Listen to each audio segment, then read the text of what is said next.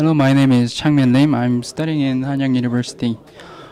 This paper's title is Interactive Augmented Reality System using Projector-camera system and smartphone.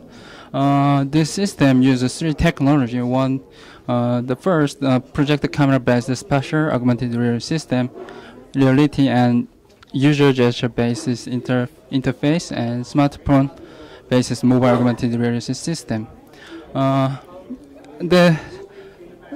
We look the system flow, the desktop and the smartphone and the object. The desktop is processed two technologies, the spatial augmented reality system and the hand gesture interface. And smartphone is a mobile augmented reality system is processed.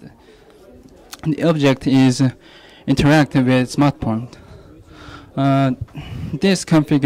This is system configuration. So left top image is projector camera configuration. Is projector and RGB camera, and the right is a table and the left mobile application, and the right is physical object is object. We use two important technology: the object recognition and the hand gesture recognition.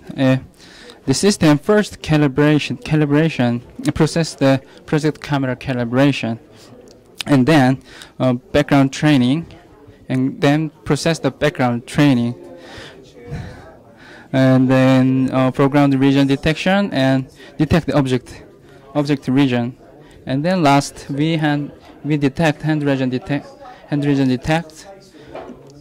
Finally, we hand gesture recognition. And we developed the car driving application. This application is based on the interactive augmented reality system we proposed. This image is a control and the collision effect, and this image is a hand gesture recognition. And conclusion, we proposed an interactive augmented reality system utilizing the spatial augmented reality and the mobile augmented reality. And we are currently researching a pose estimation method using the infrared marker, which is invisible to human. Thank you.